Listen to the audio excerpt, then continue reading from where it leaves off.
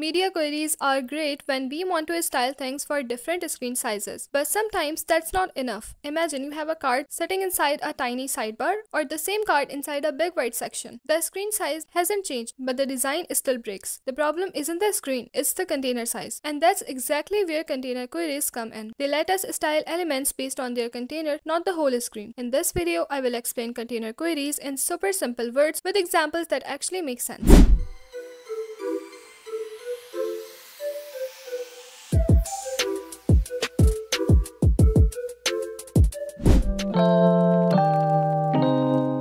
So what exactly are container queries? In simple words, they let you style an element based on the size of the box it's inside, not the whole screen. With media queries, styles only react to the screen size. But with container queries, styles react to the parent container. Let me show you with a simple card example. Here we have the same card twice. One is inside a small box and the other inside a large box. Now to use container queries, we tell these boxes to act as containers. And here's the magic. We can change the card style depending on the container's width. Now look at the result. The card inside the small box keeps a small black heading, but the card inside the large box gets a bigger green heading because its container is wide enough. Same component, but each one adapts to the size of its own box. That's what makes container queries powerful.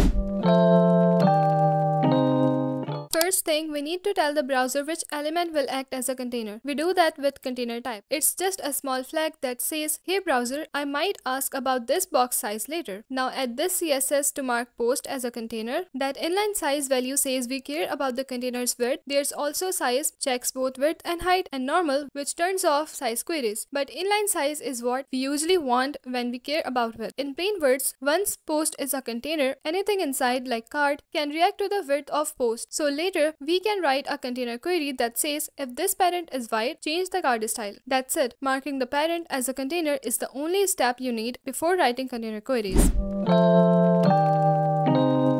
Alright, now let's actually write a container query. Here I have a simple card inside a container. By default, I will keep the heading small. Let's style it normally first. Now comes the container query. I will say, if the parent post is wider than 700 pixels, make the heading bigger and change its color. Super simple. So here's the logic. If the parent is wide, the heading grows bigger. If the parent is narrow, it stays small. Easy as that. And the best part, this card now works anywhere. Put it inside a narrow sidebar, the heading stays small. Place it inside a wide section, the heading automatically gets bigger. You don't have to write separate rules for every screen. The card just adapts to its parent.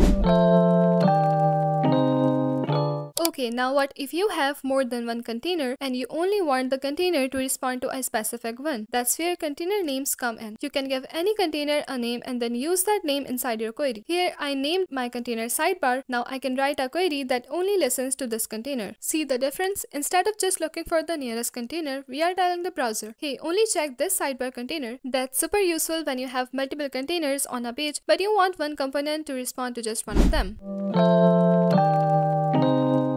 Alright, there's also a shortcut for naming containers. Instead of writing container type and container name separately, you can do it in one line. That's it. This is just a shorthand way of saying the same thing we did before. The name is sidebar and the type is inline size. Nothing new, just less typing.